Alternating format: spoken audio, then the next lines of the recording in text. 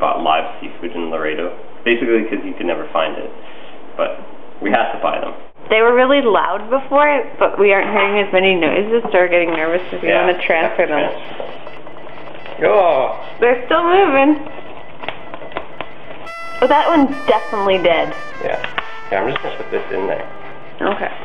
And then just let them move around. Yeah. You're definitely not supposed to cook the dead ones. Yeah. We have to rinse them and then the dead ones will float to the top. Mm-hmm. Hopefully there aren't too many dead ones.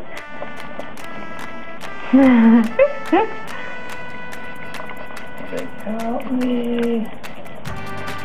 These guys are fighting. Yeah. Never really had crawfish. Like, we've had them before, but they're deep fried and they taste like nothing. Yeah. So I'm really excited. We're just gonna boil them with lots of lemon and hot peppers. We're going to be eating these little buddies for dinner tonight. They look like there's enough to feed an army, but apparently you're supposed to have like 3 or 4 pounds per person. They have good motor skills. Yeah, they want to grab you when you stick your finger there. Yeah. They grabbed the lady at the grocery store today. And they're not too expensive. For 6 pounds it was $13. We got our first taste of killing like live shellfish at Christmas when David had to slaughter some lobsters. Yeah. So this is going to be our next level mass murder because all these crawfish are just supposed to feed the 2 of us. So we're supposed to soak these guys for 3 minutes with some salt and water, and that'll clean them. Okay. I was hypnotized. And all the dead ones are supposed to rise to the surface. We don't want to do it any longer than 3 minutes or else we'll start to drown. Where's the dead one? I don't see one after all. Yeah, I don't think there's any dead ones. I want to drain the water one more time. Let's just do that right now. This is our sickly cayenne plant. It has its uses. Well, it's some really of them are spicy. okay. Yeah, they're small. But once they dry out, they seem to lose their spice.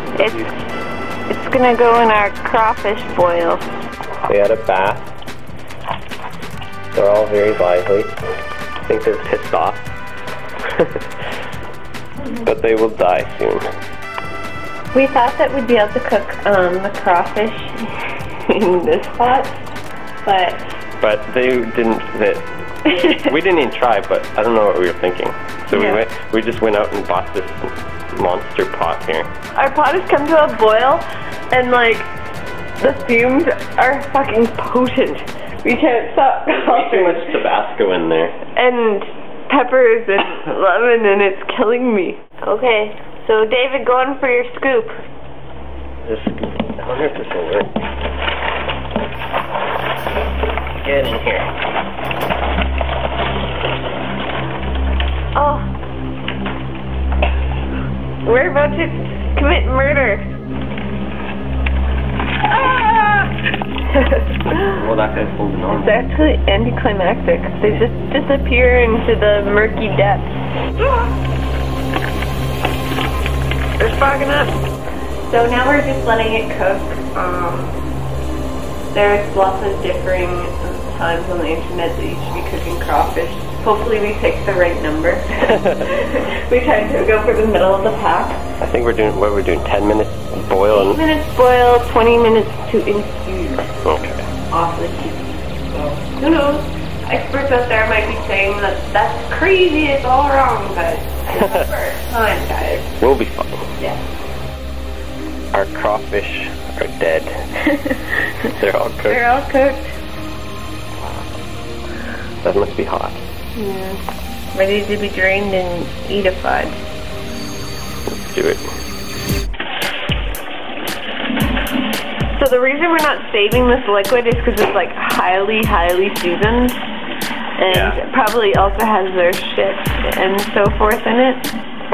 Although next time, I would like, and nobody tells me to save it, but I almost think that we should have saved it. Part of me almost believes that. Keep going. So this is our crawfish feast. This is what we were told is a 2-person serving. 6 pounds, right? Yeah. It looks like it can feed fucking like 8 people. I don't know who. I guess we're in Texas. Yeah. So you've got to eat like Texans. So show us your crawfish cracking technique. So show us what it looks like inside the head. Okay. It's like... It's kind of like just an empty cavity with some orangey stuff. Yeah. Which sometimes some people say it tastes really good, but we tried it and it was nothing. And then to get it out, you just like pinch here. And it just pops right out. Yeah, and just pull it. Ta-da! Easy. I'm about to eat one of the monster guys that are really aggressive. He's kind of the hot shot of the cooler back in the day. So here we go. Oh, I just sprayed myself. You cracked it. You need to twist instead of This is like a hard-ass shell. I'm a little intimidated by his shit sack, so I'm going to try and get the vein out. There's the tip of it. We're just going to go with the rest. Yeah. You can see it if it's there when you squeeze it out. See, it's nice and big. Yeah, that's nice and meaty. Yum. After you eat a bunch of them in a row, you figure it out, I think. And it becomes easy and yeah, not so bad. It's like not as tedious as eating crab even, because you don't have to use crackers or anything. Yeah, and it's really easy to take out the shit vein actually. That one's full of some shit. Or blood, whatever. That's a vein of some sort. Yeah. And I don't want to eat it. I don't know how we did it, but we took all of those crawfish down. Yeah, they went surprisingly fast after. And I could actually go for another 2 pounds or so. I found the secret was to just like crack them like 6 or 7 in a row and then eat those. Yes, you can feel like you were chewing rather than just swallowing. And then you go super fast. But yeah, we could eat. That was 6 pounds. We could definitely do 8 pounds, I think. That's not 8 pounds of meat, you know. It just sounds funny. They're tiny. They are tiny. Tiny and amazing.